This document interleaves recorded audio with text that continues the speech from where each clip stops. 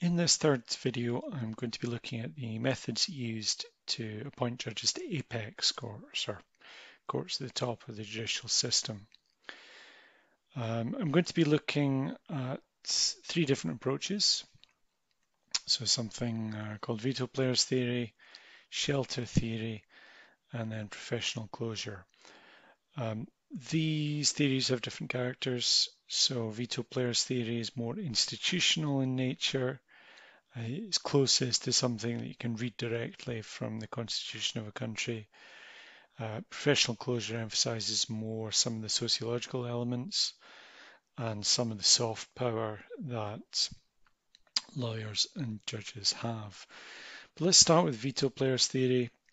So veto players theory is not something which is specific to law and politics. It's a general theory of comparative politics, and it comes from the work of George Sibelius.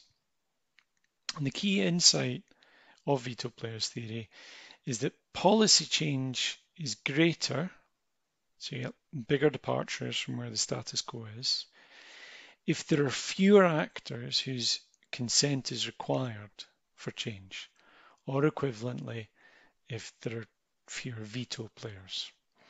So if we think about that in very general terms, if we think about the UK at the moment, then generally we'd think of there being a single veto player. It's the Conservative Party.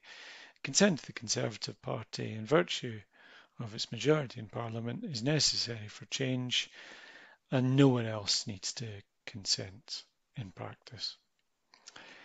If you think about Germany, by contrast, then you've got potentially three veto players, depending on the issue area. You would expect the Social Democrats, the FDP and the Greens all to have to come to agreement because they're the governing parties, because their support would be necessary to push things through. There are a couple of minor complications to do with the upper chamber of the German Parliament, but let's ignore those for the moment. The implication of that would be that in the UK, you would expect more radical policy change than you would in Germany. That's for policy. How does that work for courts and appointments? Well, the idea is that nominations might be more partisan if there are fewer veto players involved. If you've got a single actor whose consent is necessary for making an appointment, there's nothing to stop them from picking a judge who is a faithful agent of that party's viewpoint. By contrast, if you've got lots of different veto players, maybe it would be very hard for them to find a judge who can faithfully implement the preferred policies of those multiple parties, and so just choose a good judge. The implication of that theory is that your appointment method should either involve multiple actors, or you should require a supermajority, so a 2/3 majority or a 3/5 majority, in order to appoint individuals. That means that you would increase the number of veto players, because whilst you might have a single party majority, it's unlikely that a single party would have 3/5 or 2/3 of seats. If we think about the application of veto players theory in specific cases, if we think about the German example, well, here you've got judges of the Federal Constitutional Court, which I'm treating as the apex court, being chosen by the Bundestag and the Bundesrat, the two chambers of the German Parliament, upon nomination by a parliamentary committee. If we look at the law on the Federal Constitutional Court, to be elected, a justice must obtain a 2/3 majority of the votes cast. In practice, what does that mean? That means an absolute minimum of 3 parties voting in support. So the SPD and the FDP and the Greens at the moment only make up 56% of seats. So they could get judges appointed if all the other parties abstained. Then they'd have the 2/3 majority of the votes cast. But it'd still be tricky. So that would be an appointment mechanism where, because of the supermajority requirement, you've got a lot of veto players involved there. What are some of the problems with applying veto players theory to judicial appointment mechanisms? Well, one issue is that the theory applies to single decisions at a point in time. And one of the issues, particularly in systems where you have supermajorities, is that parties adopt this kind of rota system, so that everyone agrees, all right, it's your turn now to get your nominee onto the court. That means that instead of everyone agreeing on a consensus or compromise candidate each time they appoint, you get candidates that are the picks of specific parties in proportion to that party's long-term strength. This means that if you're appointing multiple judges, it can be easier to craft package deals. So if you have, let's say it's a constitutional court with 12 judges and they're appointed in thirds, so that each time you appoint 4 judges, rather than end up with 4 compromise judges, you might have one judge who is clearly the pick of one party, another judge who's clearly the pick of another party, and then 2 compromise candidates.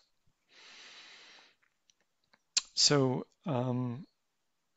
that's one complication. The second complication is that sometimes there are multiple actors involved in appointments, but each appointment is kind of done separately. So if we look at France and the Conseil constitutionnel, there are 3 actors involved. So there's the President of the Republic, there's the President of the National Assembly, there's the President of the Senate.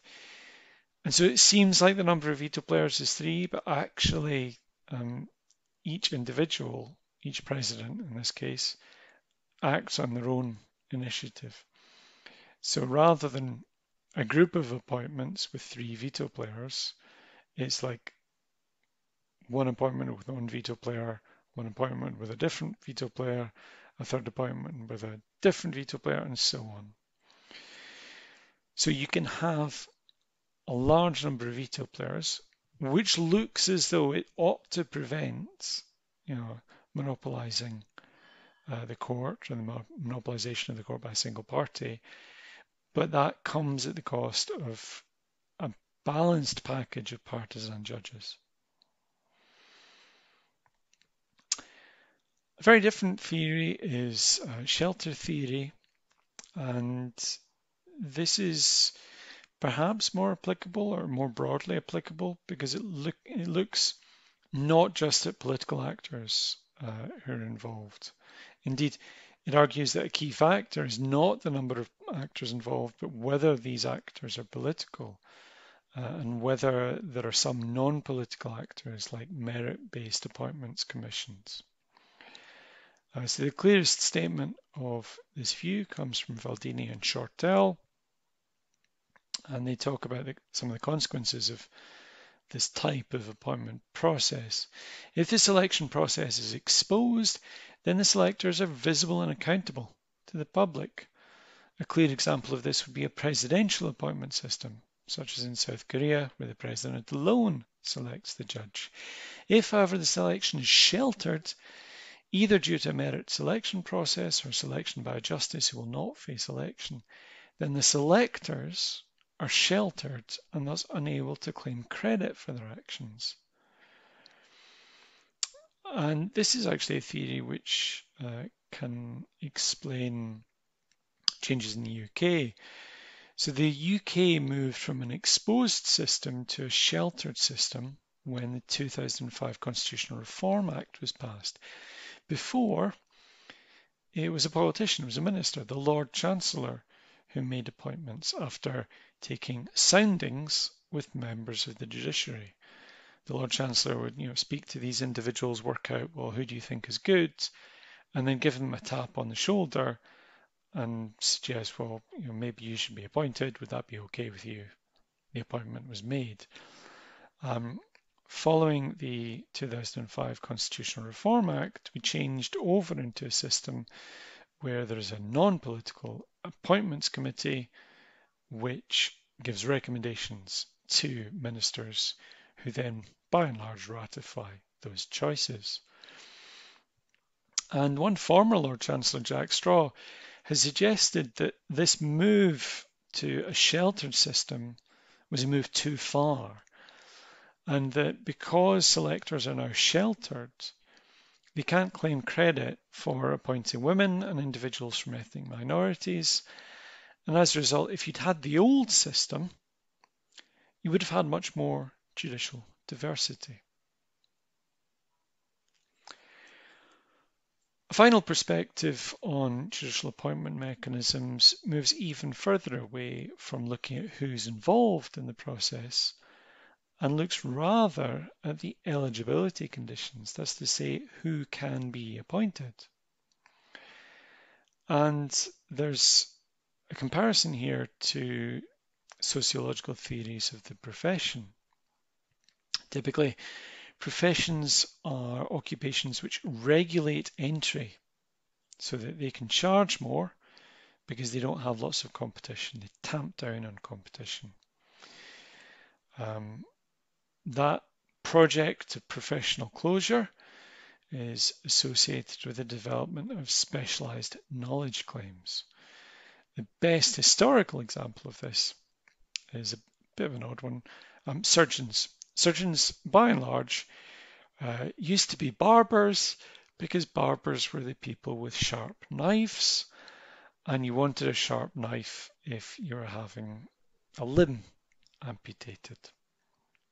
Over time, however, surgeons created this idea of a profession.